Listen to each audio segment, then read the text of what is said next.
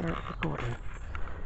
I think that's be the first time this could be the first time I've recorded with this. This is a branch of the Liverpool and Leeds Canal at Rufford, not far from Croston. Just met two beautiful dogs, really lovely dogs, a collie and a cross between a collie and a German Shepherd. And you've got the canal going along here. That chap there's got his boat and he's going to be on there for 6 months. They spend the whole summer in it. Yeah, I just thought it'd be nice to do a little bit of a walk. You get a feel of a place.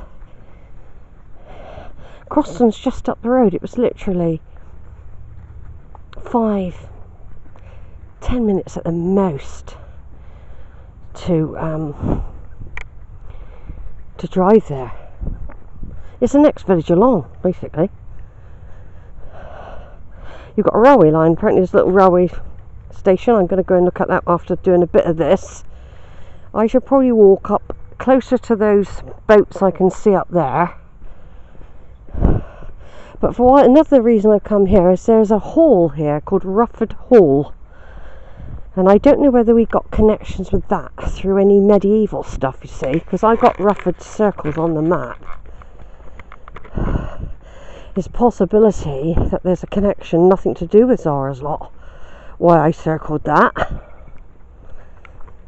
But at the same time, it's quite likely that it's connected to Zara more. Somebody probably got married. There's a bit of the countryside, Zara. It's quite flat actually, Croston. They do get floods. It's the flat area and then it's hilly when you go into the Peak District.